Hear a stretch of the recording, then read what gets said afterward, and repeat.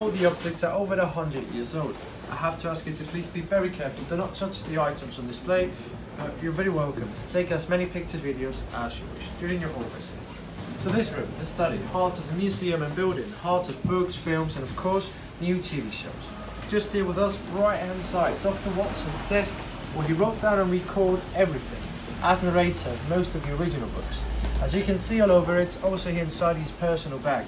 A bit strange and quite old-fashioned, but wonderful medical and surgery equipment from the late 19th century, from his days as a doctor in the British Army, as described in the books. Also here right in the middle, just on top, an original The Times newspaper, if you look closer, dated in July the 12th of 1881.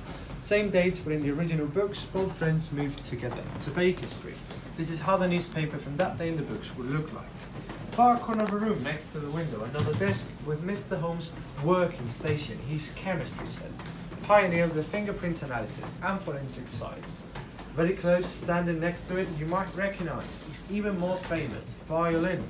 And as you know, he plays to sort of, well, concentrate when he's stuck with the difficulty. Such as this one, because here you might remember too the famous picture of the opera singer Irene Adler, whatever referred by him in the books as the woman.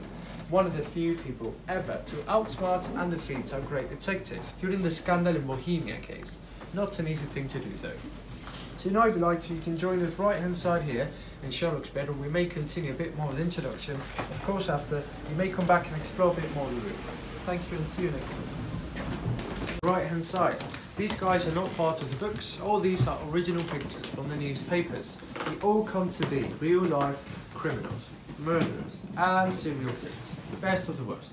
Perhaps the most notorious, a man here with the top hat right in the middle and his spectacles, Dr. Thomas Neil Cream, known as a Lambeth poisoner. That man, he left victims in North America, Canada and here in the UK, in London. Finally caught, he was sent to hang of course.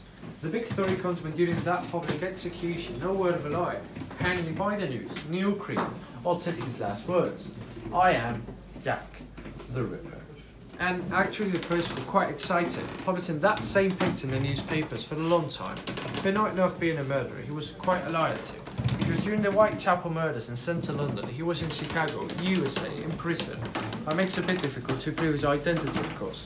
But actually the image, in books and films nowadays, Jack the Ripper with the top hat, the cape and the cane, that first time image, comes from Neil Cream from those pictures in the newspapers at the end of the 19th century. Let's go now to Sherlock's bed. On it, a black trowel case. Inside, you have a horse grooming kit, a priest hat, a pair of handcuffs, with that long thing in the corner, a Victorian policeman's baton. They used to call it the billy club. Those items, plus this tiny box here on the counter on the side of the room, a 19th century makeup kit, both used in the books for his many costumes and disguises.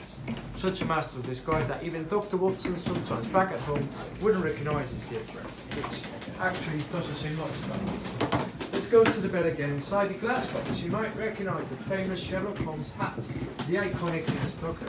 But to be honest, he just used it a few times in a few stories while he was in the countryside of England. Actually was a man called William Gillette, an American actor, first man ever to use it in a theatre play in 1899, already halfway through the original books. But the play was such a success that immediately became a Sherlock Holmes icon.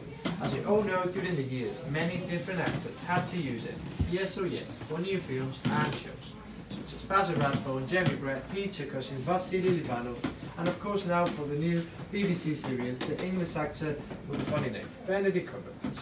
So feel free to explore the rooms, take your pictures, to ask your questions whatsoever. We'll be very happy to answer. Once you're ready, you've got 2 more floors to see upstairs. Thanks very much.